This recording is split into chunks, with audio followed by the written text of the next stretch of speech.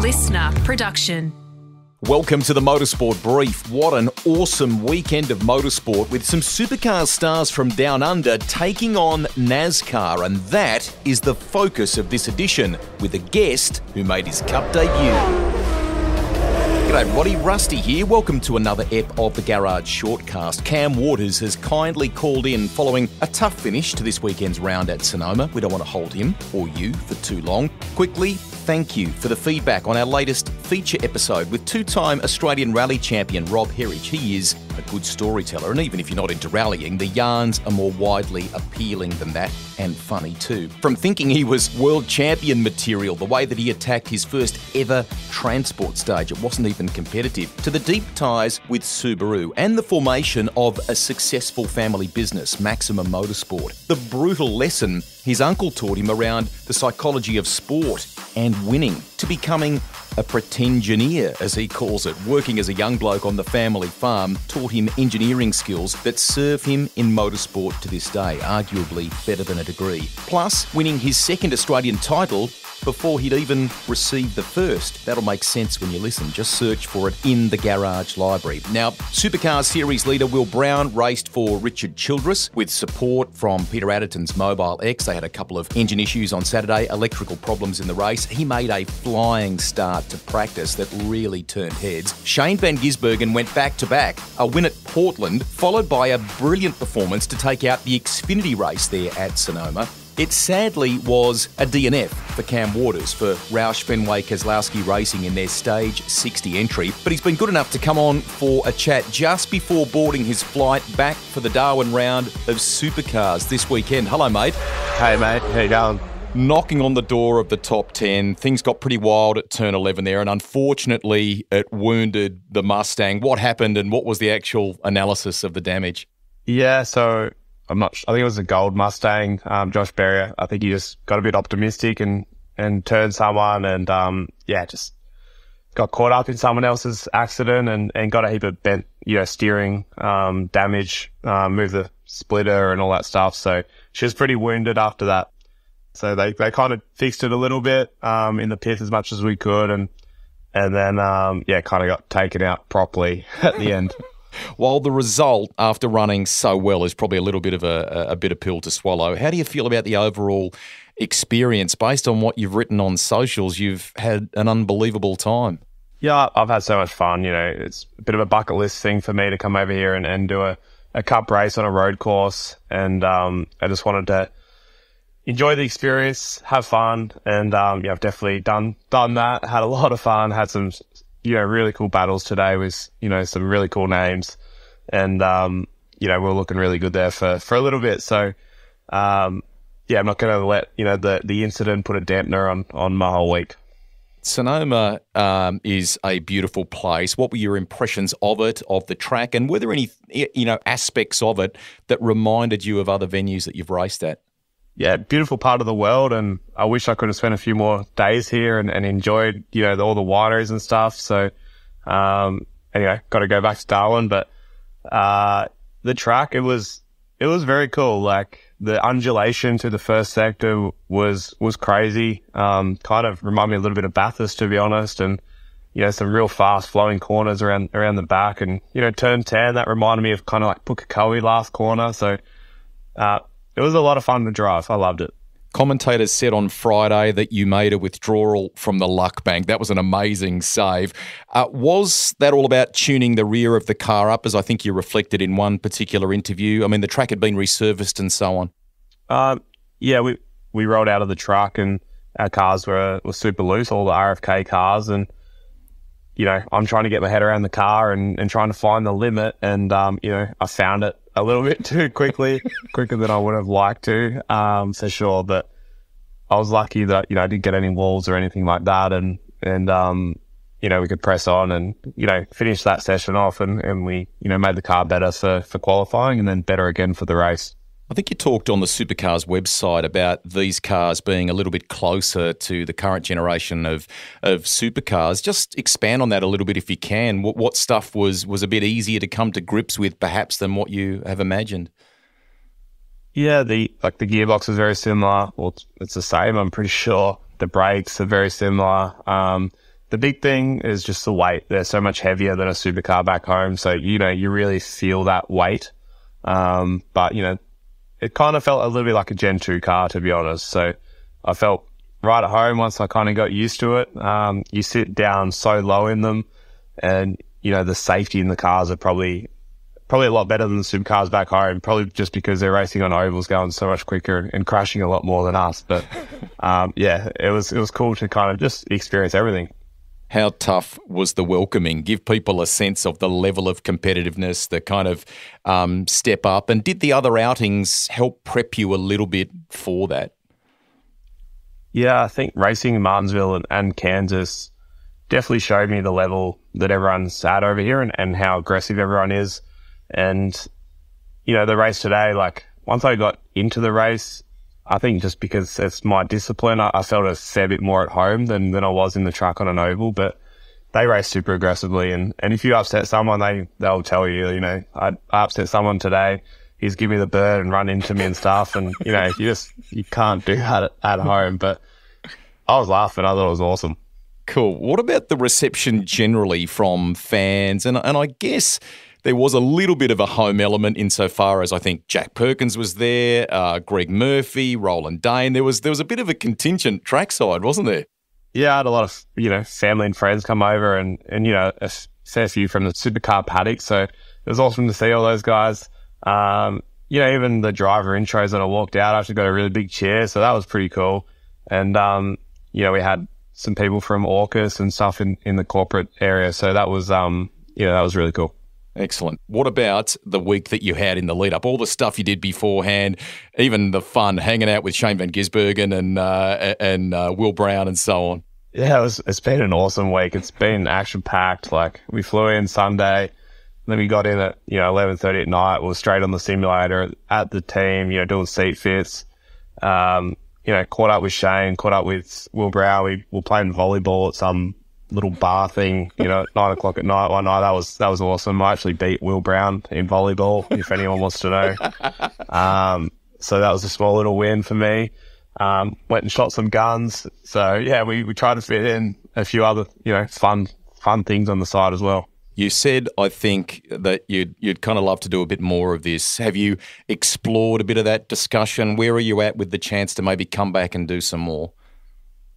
I haven't really explored it at all yet, but just kind of wanted to get through these 3 races and I think it's just digest it now. And we'll look at calendars going forward, and I'd love to go do some more for sure when we can, fit it in with the supercar stuff, but we'll work through that. Cool. In digesting that, what have you enjoyed the most about it? I think it's just challenging myself, go over, step into a different discipline and, see how I go and, what I like and what I don't like. And, it's kind of like when I jumped in a sprint car, like I felt like I was starting again in some ways, but I love the challenge of trying to work it out and be competitive in it. And, that's why I wanted to do the oval racing. So definitely, it was definitely challenging and there was definitely a lot to learn, but, I really love that and wanted to embrace that. Great result for Kyle Larson. We're kind of hoping that we can entice him down under over summer. We'll get to that in a second. But just quickly, where do you think on paper, I know it's ifs, buts and maybes, mate, but where do you think you could have finished today? It's a tough question, mate. Like, there was one point my crew chief come on the radio and said we're effectively P2 on strategy. So that was pretty cool to hear. But, there were so many cautions and there's so many pit stops. Well, I had one more pit stop to go. At that point, but so many things can happen. But I was running around with my teammate Chris, and I think he finished P3 in the end. So I would have liked to say that I could have kind of finished in the top 10. Cool. Finally, on the NASCAR side of things, were there little nuances you had to get used to, spotters and things like that? What was all that process like? Yeah, there's, the spotter was definitely something that's new to me. I really needed the spotter when I was in the trucks at, Martinsville and Kansas. This weekend wasn't too bad because I had a rear vision camera and it's what I do. So I felt like I didn't need him as much, but still really relied on him. Probably like the big thing with the car, like you have to lift to change gears instead of, a gear car now car. So, There's a few times I got, hung up on the limiter. Just, little things like that. Don't go away. Our conversation with Cam Waters continues in just a few moments here on Rusty's Garage.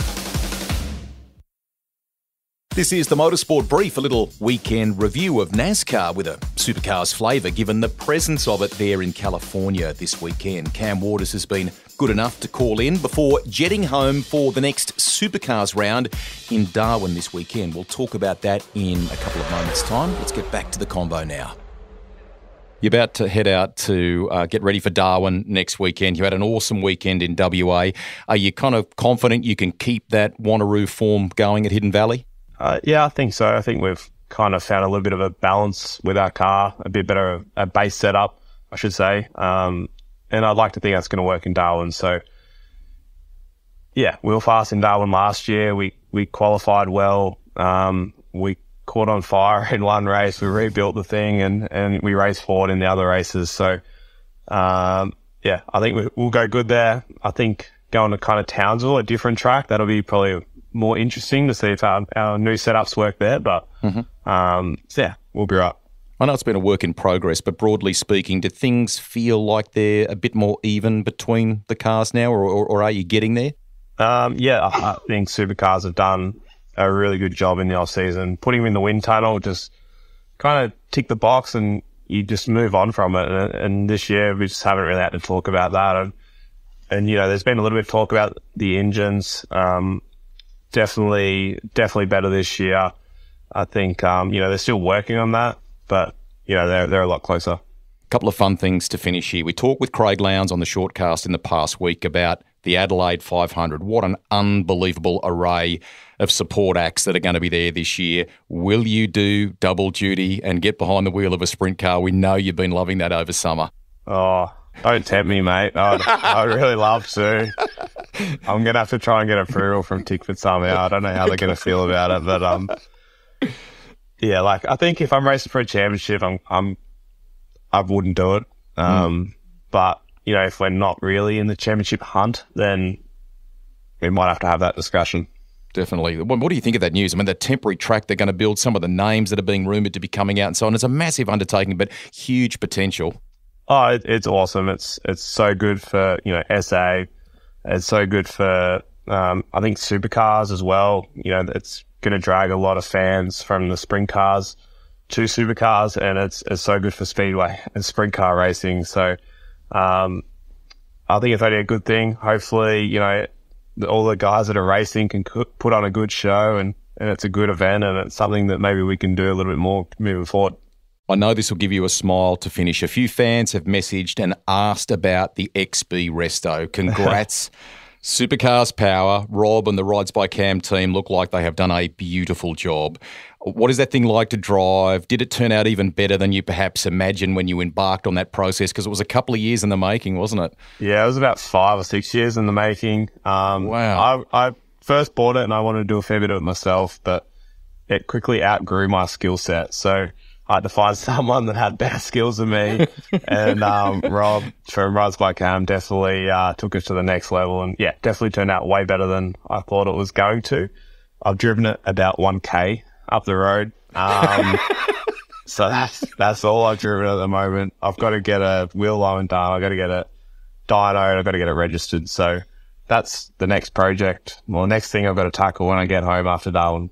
All right. Very funny infomercial with you and your maniac mate, Thomas Randall, on socials too. He does that way too well. I think that whole sales guy, doesn't it? It's a worry. It's a real worry. It's very good. Hey, congratulations on what you've done. We hope that it is just the beginning, mate, and that there is more to come NASCAR-wise. Have a fantastic back end of the year in Supercars. No doubt we'll talk again at some stage. And one day we will do a long-form chat about your career, mate, but that's for further down the track. Go well in Darwin. Yeah, thanks for having me, Rusty. See you, mate. It is such a feather in Supercars' cap to have those drivers over there. Progression and giving them international opportunity, I reckon, is something that should be encouraged more often. Where possible, the calendar should avoid things like the Le Mans 24-hour, Spa, Nürburgring 24-hour too. in my opinion.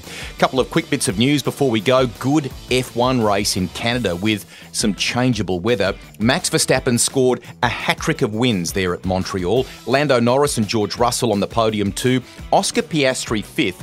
Daniel Ricciardo 8th and in the points despite being penalised for a false start. Will Power is back in the winner's circle in IndyCar. He was on the pod in recent weeks, you may have heard that. We are so proud of him here. A tough season last year, on track and off, has made him, as we talked about in the shortcast, hungrier than ever. Power is now top of the point standings too. It was a Penske sweep of the podium there, with Indy 500 winner Joseph Newgarden coming back from a massive Saturday crash to take second, and Scott McLaughlin third after looking like being the driver to beat in the early part of the race. The Australian Racing Group has announced that the Bathurst International this November will be the last. I'll be there. I really enjoyed it last season with the TCR World Tour, and it is a shame that those teams aren't back with us this year. What should the Bathurst Council do? Is it time to kind of just condense a bit and not have too many events at Mount Panorama so that those that are fortunate enough to have a place on the calendar, like the 12-hour and the Bathurst 1000, remain truly special? It doesn't dilute the power of that place. Maybe there is room, as one fan, I think, expressed on social media, for a Goodwood-style event. I know that's been spoken about before, but it needs to be done right. On a separate note, the forthcoming double-header Shannon Speed Series event at Queensland Raceway has now been amalgamated into one meeting in August. Check their website and socials for details there. This basically gives that event the cachet that we've enjoyed at the Bend recently and at Phillip Island before that, with an epic lineup: Trans Am, TCR, GT and much more. While no one wants to see a change like that, it's actually ended up a good result, in my opinion. Congrats to Team Australia. Toby Price and Paul Wheel won the Baja 500 in their trophy truck. That is a massive achievement against some big names in off-road. And while we're on that subject, a shout out to all the finishers in the Think Desert race in the Northern Territory. Just getting to the line of that gruelling event is a massive achievement. The bikes was still underway as we recorded. David Walsh led at the halfway mark, aiming for his 5th win in a row on 2 wheels. And congrats to Beau Robinson. After 6 podiums, he's finally got an outright Fink win in the 4-wheel division. Now, Ford looked like winning the production class in the Raptor again after Craig Lowndes suffered what's thought to be a suspension issue in the Silverado on the run back to Alice Springs. Chaz Mostert is set to join us ahead of Darwin's Supercars round, and we'll preview that with him. And the GOAT, Ricky Carmichael, who's just been at the Isle of Man TT. We're hoping to get him on in the next fortnight as well. Thanks for listening, everybody. Bye for now.